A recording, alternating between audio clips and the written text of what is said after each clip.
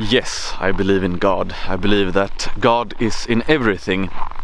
And in regards to my religion, if anyone asks, I would say I am a perennialist. I believe there are many different ways to find God. I believe there are many different legitimate paths to God. So those are the short answers right there. Now, a disclaimer before I begin to elaborate. I'm not a priest. I'm not of the priest archetype or priest caste. I am merely a humble, aspiring, enlightened despot. I'm merely a humble philosopher prince. So there are those who are much better suited to talk about these issues, but since I get the question quite often, and since I know it's a topic of interest to many, I thought to give my take on it. But I have been hesitant to respond to this because I ultimately believe that your own religion should be something personal, and I don't want anyone to wait for my answer to start their own quest to find God.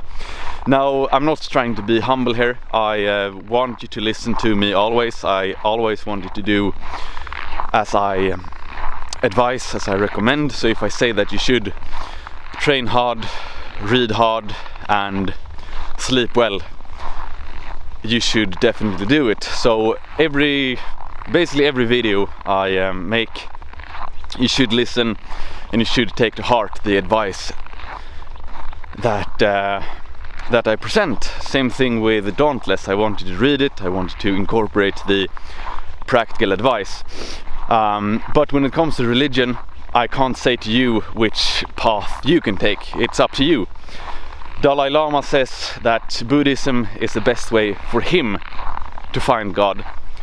For me, I'm still searching, I'm on the path, and I want to explore as many different religious traditions as possible. Hence, I call myself a perennialist. And now you might say, oh, can't you say that you are a pagan or a Christian or something like that? And I can't say that because that wouldn't be the most accurate response possible. I always want to be as clear and honest as possible. So I'm giving you the honest response right here when I say that I am then a perennialist, and I acknowledge that there are many good and glorious ways to find God. What I can say, however, is that if someone asks, are there many gods or are there only one God? Again, take this with a pinch of salt. Again, I'm not a priest, in my humble opinion at least. And of course I derive inspiration from the Neoplatonic teaching of the one or the good. So I believe that there is one God that is in everything, and that God is beyond comprehension for humans. I am certainly comfortable saying that God is beyond my comprehension. But if we're talking about several gods, I have a good example which I used in my latest podcast. So we can take the sacred Baltic Sea, which I suppose many of you know and love. I certainly know and love it. It is connected to the Atlantic, so one could say it's the same water in the Baltic and the Atlantic, but they are still distinct bodies of water. They're still two different seas, if you will, but at the same time they are one. And if we're talking about one God or many gods, I would say that the many gods are part of the one God. And another good example, which I also used in my latest podcast, is the different forms God can take. And I can take a rather mundane example here. Take milk and whey. Now whey is of course milk, but in a different form. So they come from the same source, the one source of milk, of dairy. So when you mix a protein shake, so milk and whey, you mix two ingredients which come from the same source, and then they become one again. Something else is of course snow, ice, rain, water, same thing, different forms. So that's something I find, at least in my humble opinion, quite useful to think in terms of the nature of the divine. It can take many different forms. And if you read my book review of The Agony and the Ecstasy, I included a quote which illustrates quite well when Hindus are being called idol worshippers, and they say that Krishna, or God, he can take many different forms, so he is in the materials of the idols as well.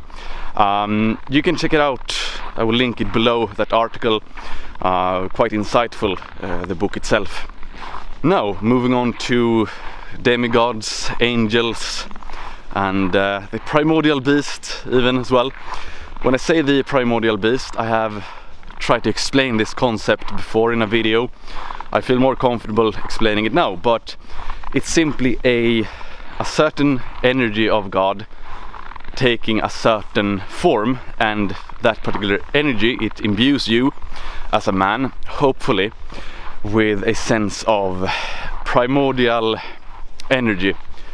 I can't explain it better than to just refer to it as the primordial beast. Now we can say that the primordial beast is a god, but it's actually an energy of the one God. Same thing if we're talking about gods of war. Certain men, sometimes, I suppose many of you have felt it at some stage, you feel an urge to fight or whatever.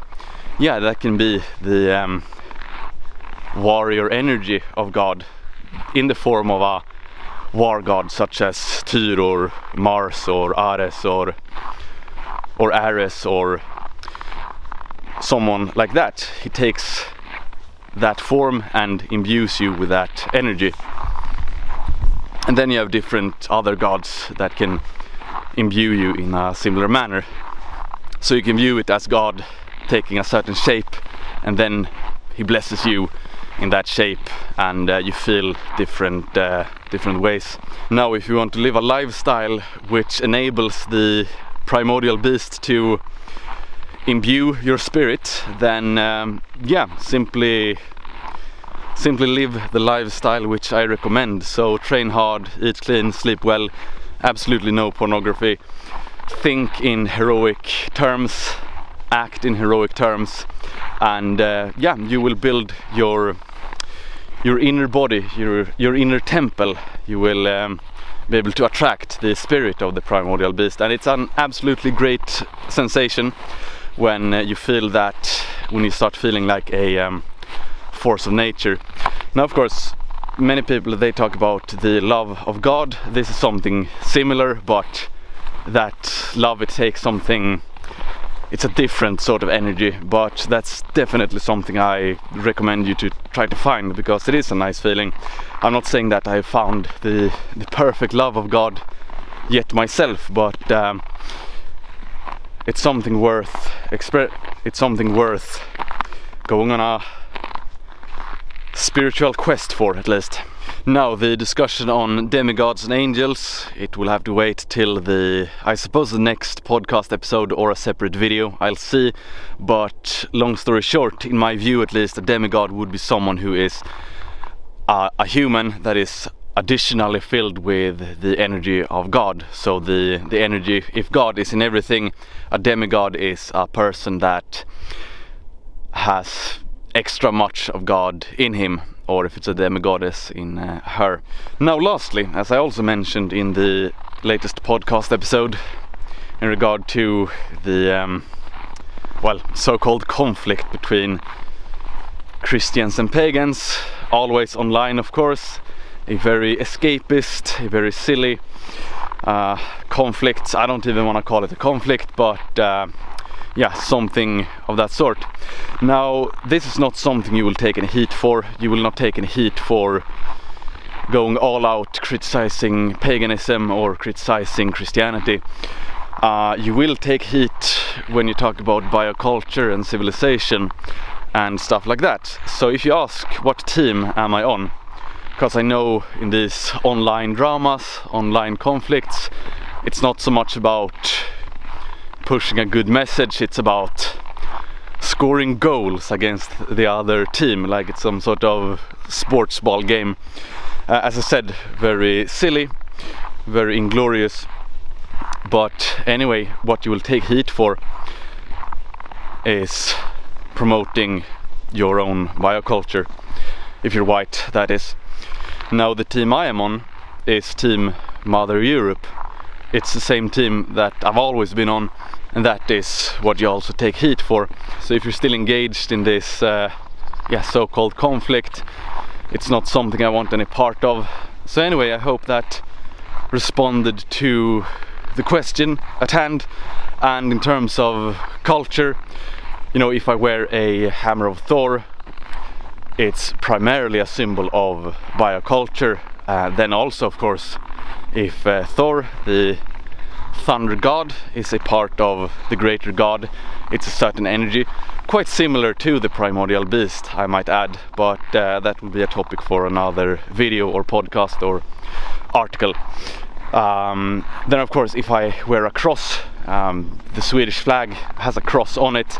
It's not something I have anything against, so I don't mind, even though I'm not a Christian. I don't have anything against wearing a cross, or you know, proudly hoisting the Swedish colors, which contain a cross. It's still our symbol, and a beautiful symbol at that. Now I have rambled on for long enough. Again, disclaimer, I'm not of the priest archetype, so there are those who are better at explaining these matters, but that was my take, at least. I hope you enjoyed the video, and thank you for watching. XOXO, boom!